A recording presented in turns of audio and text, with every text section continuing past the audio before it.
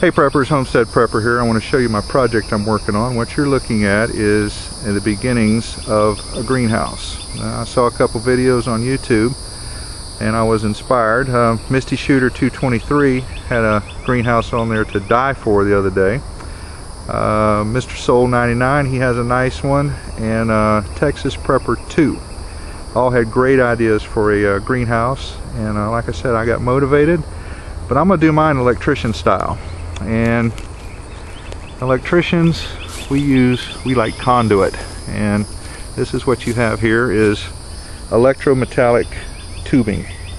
And what I've done is I've beaten it in the ground, and it lasts for years. I've got some Conduit around here that I've beat in the ground 10-15 years ago, and it's still in there, and it's still not rotted away because of the heavy galvanizing on it.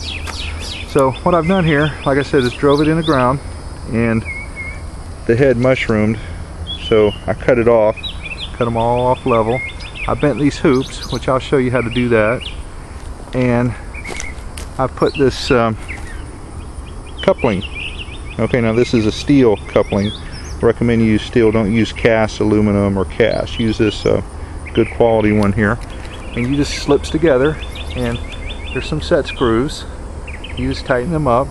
Thought about welding this. I might weld it.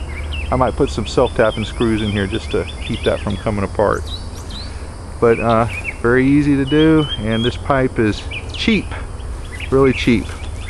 And I've got some extra pieces here, which I probably will be tack welding that.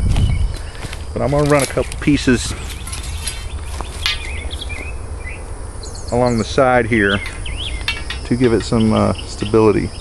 And then I'm going to put that corrugated plastic on the outside of it up here, and I may put shade cloth on the top. But I'm really tired of trying to grow things in my window. I don't have any room, it's messy, so I just decided to build this greenhouse, and I'm going to show you how easy it is to bend these hoops. Now you can bend barrel hoops, or you can bend them square, whatever you want to do, but this is what works for me, and let me show you how to do it. It's really easy. What you're looking at there is a 1/2-inch EMT pipe bender, and I have already, these sticks come in exactly 10 feet long. Okay, and what I've done is I've found the center. Actually the center's over here, and I've measured back 7/8 of an inch, and if you can see that little star pointer right there, I'm going to put that right there on it like that. Take this up like this, put your foot like that, and you pull back. You notice that end will come up in the air about so far, and then what that gives you is the V.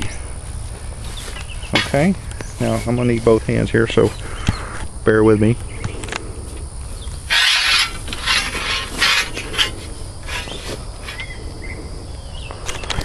Now I'm not going to be able to do this like I normally would. Alright, so just watch what I'm going to do here.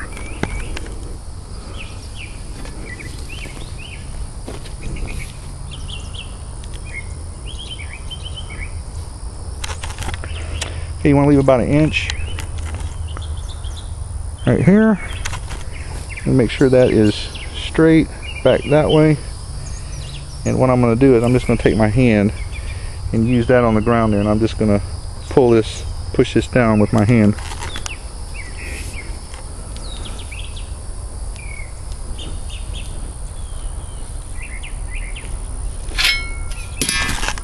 Easy.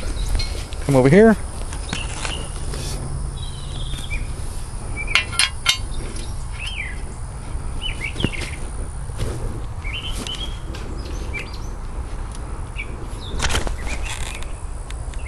Make sure it's straight.